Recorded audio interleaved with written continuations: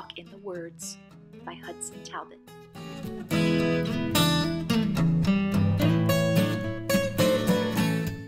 Drawing always came naturally to me. I drew all the time. I just did it, like breathing. Every day, after playing with my friends, I'd come home and draw stories that I made up. It was like diving into my own world.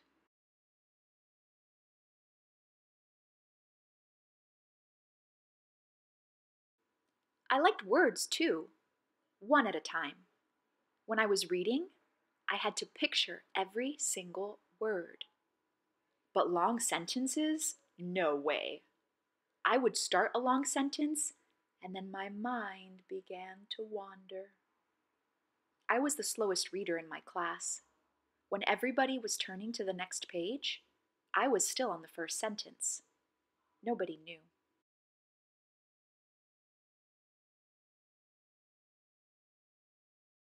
But the books knew, and they were coming for me.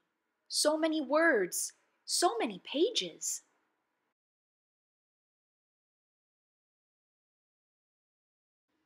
Books weren't always scary.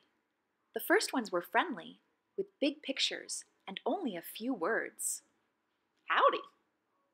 But little by little, the pictures got smaller and the text got longer. Me eat pictures, you read. I could pick out the words that I knew, but the rest looked like squiggles. It was a reign of terror. My drawing pad was my safe place.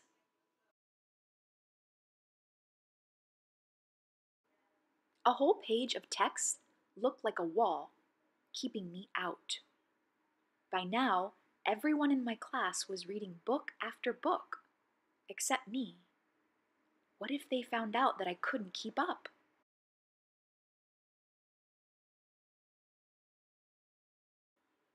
I had to face it. I was alone and lost in a world of words.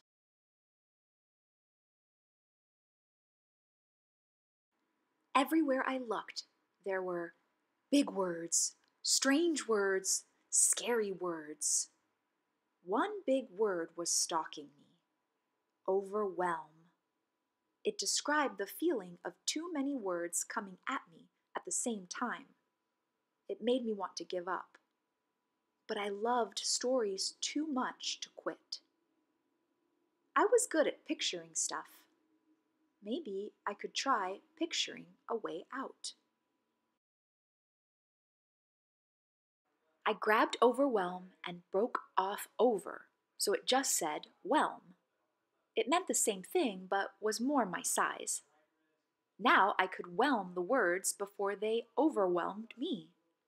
I just read at my own pace. After all, it was my walk in the words. I took time to look for words that I knew. There they were, like stepping stones leading me onward.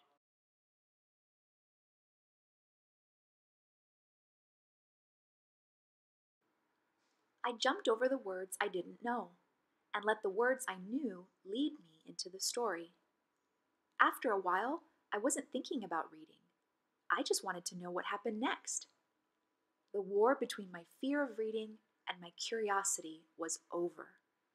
Curiosity won. Books weren't so scary once I got to know them. And now that I was beginning to like words, why rush past them?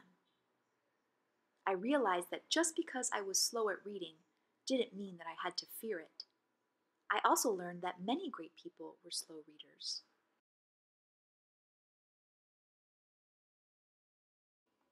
I honored them all in my Slow Readers Hall of Fame.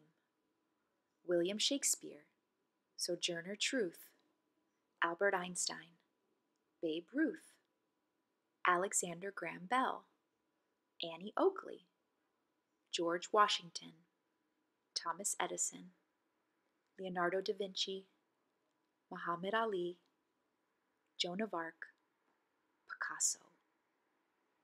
and I tore down that terrible wall of shame.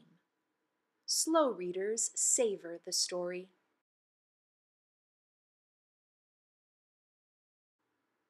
I experimented with ways to tell my stories. I could still tell a story with pictures, or I could tell it with words. The Monster from Planet Mungo, Chapter 18. The monster cornered me. My gun jammed. I had to think fast, or Earth was doomed. My favorite way was using both. The monster attacked the space station. People ran for their lives. Help, the monster! He saw me. Front view. Rah! Yikes, my ray gun jammed! I had to stop the monster before he reached Earth. I remembered how my horses got better the more I drew them. My writing would improve too, if I wrote every day. A drawing could show what a horse looked like, but with words, I could bring them to life. Now they could breathe and snort and carry me on adventures. I read every day in search of new words for my stories. It was like finding new colors for my art, but now I was learning to paint with words. There were still times when I felt lost in a sea of words. My drawing pad was still my safe place. Others found music, sports, math, and science. Words had always scared me, but once I felt free to read at my own speed, they became my friends. I could unlock the magic of stories and even become a storyteller myself, turning that sea of words into an ocean of possibilities. Now all I have to do is enjoy the ride. Author's note.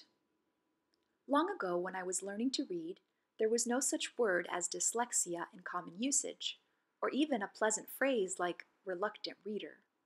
I was just slow. I still feel a twinge from the scars left by those early memories of shame that came from the pressure to read faster than my natural pace. It occurred in my beginner's reading group. I was still sounding out the words aloud while the other first graders were reading silently. The teacher put a slip of paper between my lips to keep my mouth from moving. The other kids snickered. The message sank in. I was bad at reading. Words were not my friends. After school, I would go home, draw for a while, and then open a volume of the World Book Encyclopedia, just to look at the pictures.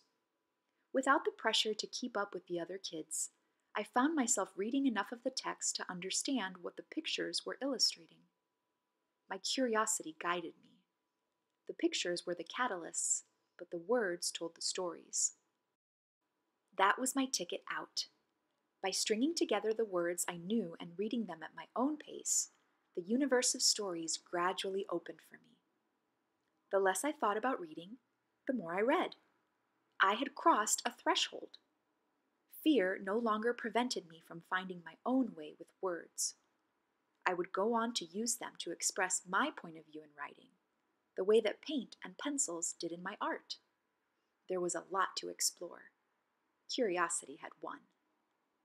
I hope that my story will help to heal those who bear similar scars to mine, and will empower young readers who are on their own journey to literacy. Yee-haw! The end. Hope you enjoyed this story read by me, Star. Until next time, keep reading.